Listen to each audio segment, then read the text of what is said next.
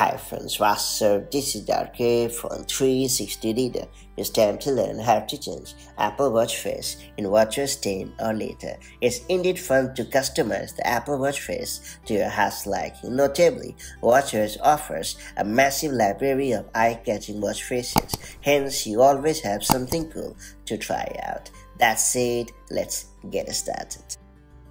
First and foremost, unlock your Apple Watch to get started. Now long press on the watch face.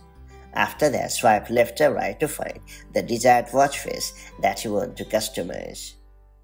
Then select the preferred watch face. After that, tap on the edit button to add the preferred features to the watch face. Now swipe all the way to the end. If a watch face offers complications, they are shown on the last screen. After that, tap on a complication to select it. Then turn the digital crown to choose a new one such as activity, heart rate, and more.